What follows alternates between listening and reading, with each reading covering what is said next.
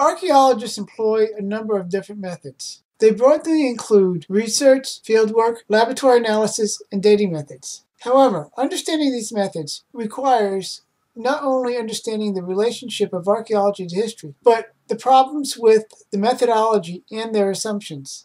The problems and assumptions of the methodology being used in archaeology can and do affect results. This is one reason why understanding the methodology being used in archaeology is important.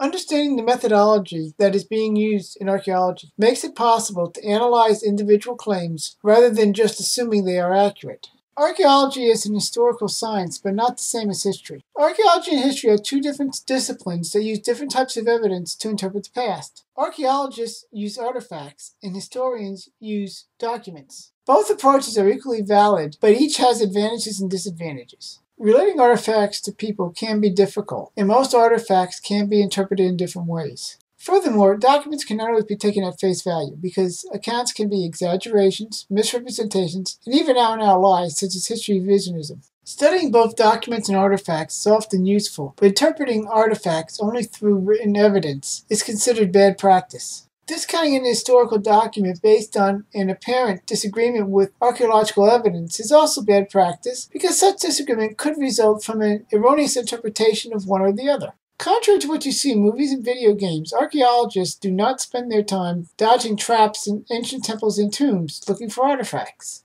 In reality, before doing field work, they spend a lot of time doing research about the site and the culture being studied. Also, fieldwork seldom involves dodging traps in ancient temples and tombs, but usually involves excavating at the site being investigated. Since excavating a site is somewhat destructive, preliminary research helps an archaeologist decide where to dig, and even if digging is needed, since avoiding actually digging at a site preserves it intact for future work. Despite what is seen in movies and video games, fieldwork usually does not involve archaeologists dodging traps in ancient temples and tombs. Nor do archaeologists just go about digging at a site with shovels or backhoes, though they do sometimes use such tools depending upon how deep they go. There are several ways archaeologists do fieldwork. Some are non-invasive, others are mildly invasive, while others are heavily invasive. Some non-invasive methods include aerial photography, ground-penetrating radar, contour survey, physical survey, and field walking. Aerial photography looks for patterns on the surface that indicate possible buried ruins and other artifacts. Ground-penetrating radar is used to find possible buried artifacts by looking at radio wave patterns created by changes in materials and density. A contour survey measures height lines to locate buried structures and earthworks. A physical survey locates standing buildings and earthworks detectable from the surface. Field walking involves looking over a site to locate artifacts for the purpose of collecting and plotting their positions to study distribution patterns. Excavation is usually preceded by surveying and marking off a grid on the ground so as to be able to record where holes are made. While digging, archaeologists keep careful records of where artifacts are found, and when dealing with layers where artifacts are, they do the work carefully so as to not destroy artifacts. This can involve sifting dirt through screens to find small artifacts. Excavations are sometimes done by small round holes, and other times by large, square, well-marked holes. The process of digging often involves not just looking for artifacts, but actual stratigraphic layers that are not only used to help date a site, but can indicate things such as fires and other events. Fieldwork is at the heart of archaeology, but it is more than digging holes and exploring ruins. Laboratory analysis begins with cleaning artifacts, a process that needs to be done carefully because many artifacts are fragile. Next, it is labeled with information about where it was found, including the level and location at the site. They are then grouped into groups of similar artifacts. It includes comparing style of artifacts for dating purposes. It further includes chemical and isotopic analysis to tell what the artifact is made of, as well as various dating methods. Radiocarbon dating uses the decay of carbon-14 to date organic samples. Carbon-14 has a half-life of 5,730 years, limiting its potential dating to at most 100,000 years. Any organic sample 1,000,000 years or older would have no carbon-14, yet carbon-14 has been found in coal, oil, and even diamonds. Dendrochronology uses tree rings to date wood samples. It is most accurate when dating living or recently dead trees. Theoretically, tree rings can be matched to those of living trees, projecting back even further. However, the matching of tree rings can be somewhat subjective. Not only can trees near each other have differences in their ring thickness, but the ring thickness can even vary within the same tree. Thermoluminescence dating is used to date crystalline materials like pottery.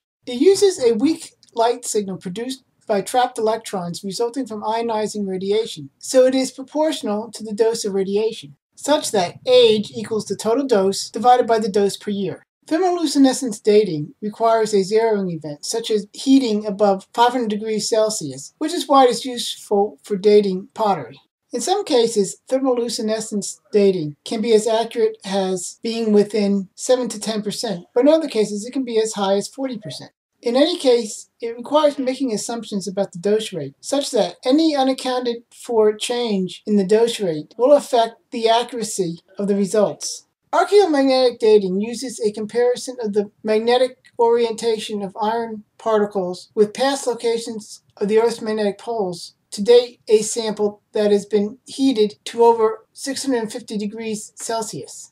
To date a sample by this method requires knowing where the Earth's magnetic poles were in the past. This means that it is not an independent dating method, but that it must be calibrated by other methods. Archeomagnetic dating also requires that the sample not have been disturbed since the sample was heated, because the physical orientation is critical. So, archeomagnetic dating can only be accurate when the sample has not been moved since being heated, and a date can only be determined for the orientation of the Earth's magnetic field by samples of known dates that have also not moved since being heated. Rehydroxylation dates ceramics by the amount of water absorbed by the pottery since it was fired. When ceramics are fired, the heat drives out water, and reheating it removes water absorbed since it was fired. The rate at which it absorbs water can be measured so as to calculate how long it took to absorb the water. The main problem with this method is that it requires knowing the average temperature of the ceramics. If that estimate is wrong, so is the resulting date. Servation dating is the process of dating artifacts based on how they change over time. The idea is that different sites can be seen as dating from about the same time based on similarities in the style of artifacts. This method provides only a method of relative dating. It needs a reliable chronology to get an absolute date. The obvious difficulty here is that if you try to apply an absolute date to Servation dating by way of an erroneous chronology, the resulting age will be wrong.